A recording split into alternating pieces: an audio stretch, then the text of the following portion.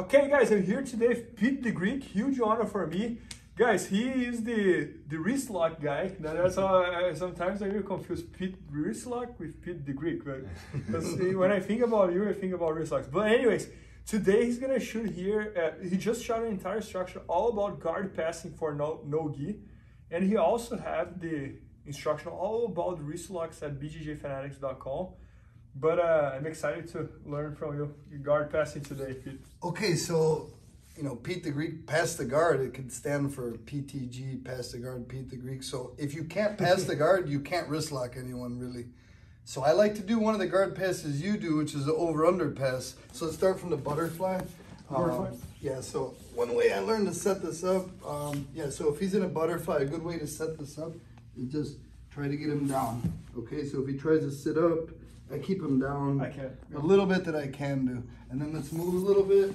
So I try to set him up by doing this. I extend my foot back and he follows it usually. And then I'm gonna catch it right to here. That's awesome. All right, so that's the main thing. Now I have to kill this bottom leg. So I'm not gonna try and pass just yet. So I'm gonna put my weight up and try and trap it right here. Okay, why do I trap it? Let's move a little bit. So he cannot pull his knee through. If I have it here, he's just gonna push my arm away and keep bringing this in. Yeah, he's just keep doing this. So when I kill it, I stop that for a second. So when he tries that, it's a little bit harder, all right?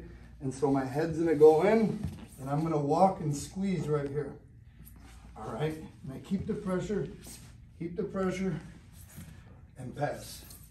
Now, a couple things happen here. A lot of the guys now, they'll try and drag me. When I get here, you know how they do like this. It's the #1 thing they do. So when I'm over here and he goes for that, go ahead. I gotta grab over this way. That's awesome. All right, so that's gonna save you from when he starts going, go ahead, go to get me. Look at this, I'm caught on the same side, not good for me. So when he's going for that, go ahead, I catch over. Man, that's awesome. And I bet you can find a bunch of wrist locks from there, right? Yeah, a lot of wrist locks right from here. Man, that's amazing. Okay, one more pass I like to do. There you go. So, these are all passes you already know. I'm just showing my little details. Yep. So when I open it on the ground, the first way I learned to pass like this was long step back. Yep. Okay, but the problem is he can turn into me.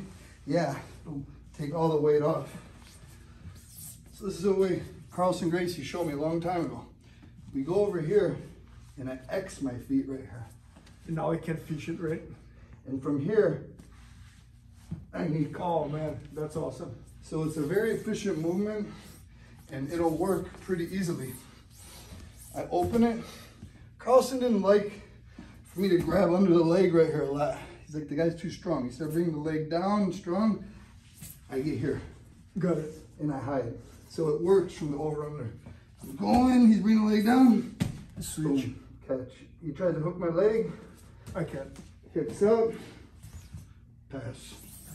That's Give it amazing. a little bit. And then when you're here, you got to be careful of buggy chokes. He can buggy choke me. So I'm going to bring my arm over and start walking.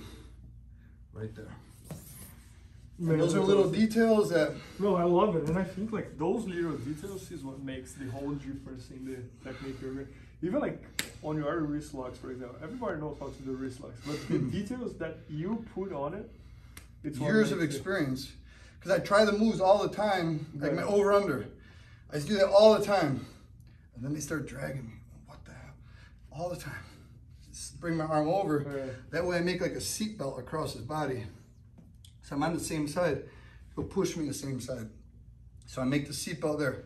With the other one, you're just crossing your feet. When you leave your foot dragging your trail leg, they're gonna catch you in a half guard. So yeah, man, I'm sure you could use those. No, I love the same game. Yeah, no, I really enjoy Smash and deep half. And even the little detail you showed in the very beginning, where you kind of sit over the leg in order to avoid them to push the shoulder. I think for no gi especially, that's very good. Let me add one more. Check this out. So I just got back from Brazil and I saw Renzo Gracie He's like, hey, Pete, what's up, what's up? So I'm like, come on over. So he came to my friend's house, and we were going over this position right here. So we were playing the shin guard, and he was pushing, like, right here. He's like, what would you do from here? And the main thing he's doing right here is just stepping right here. Good. And squaring the guy up. And that's going to be perfect. To go back to the over. To go back to the over-under. Awesome. Maybe switch it to one, lift, and pass. And pass. So, yeah, so one more way to create a connection for the over-under or whatever you want to do from there. They're all pretty much the same. It's either you're under the leg or you're over the leg. Man, that's awesome. Yeah, so guys, Pete just shot this entire instructional all about guard passings for no gi. And it's coming out amazing for all these little details that everybody should know. And it's going to be at BJJFanatics.com, so make sure to check that out. And maybe by the time you're watching, it's already there. So last one, look at this. Off the wrist lock, you shake someone's hand, you bend it in, and wrist lock it right there. That's awesome. Hey, thanks, Bernardo. Thank you, Pete. No wrist locks. Please help me out to grow my YouTube channel. Just click subscribe. And to watch more videos, just click under see more videos. I hope you enjoyed. BJJFanatics.com. Use the promo code YouTubeFaria to get 10% off any instructional video. Improve your jiu-jitsu faster.